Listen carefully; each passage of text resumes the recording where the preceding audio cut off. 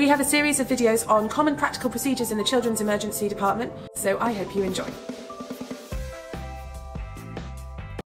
In this video, we're going to talk you through the features of the resuscitaire.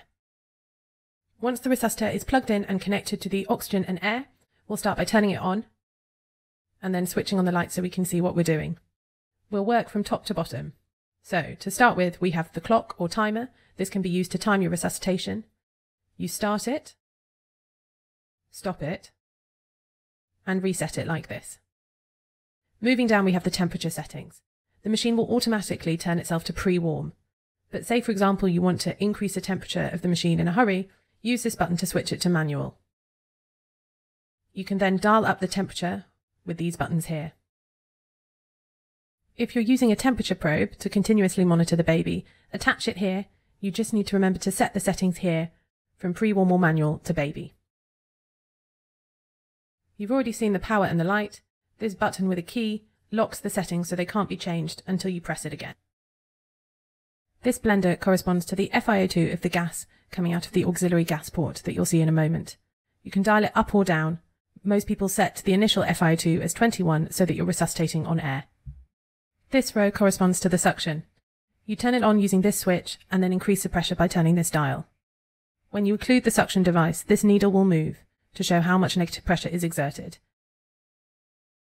This large panel corresponds to the ventilation settings. A T-piece can be attached to the auxiliary gas port here. You will have already set the FiO2 with the dial above. Working from left to right, we have the rate. Most people start with an initial rate of 40 breaths per minute.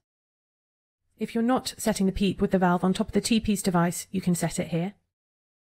And to the right, you have the on-off switch that you turn on whenever you're using the auto breath. This dial is the airway pressure relief, or the peak inspiratory pressure. Most people like to set this at a maximum of 30 to begin with. Once the T-piece is connected to the gas outlet, you can test your pressures, first by occluding the valve inside the mask. The needle will move to your desired level of PEEP. To check your peak inspiratory pressure, occlude the valve at the top of the T-piece. This dial controls the flow rate through the gas outlet. Most people set it at 8 litres a minute.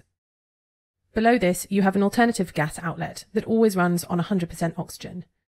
You can attach a waters or anaesthetic circuit here, and you adjust the flow rate in the same way as above using this dial.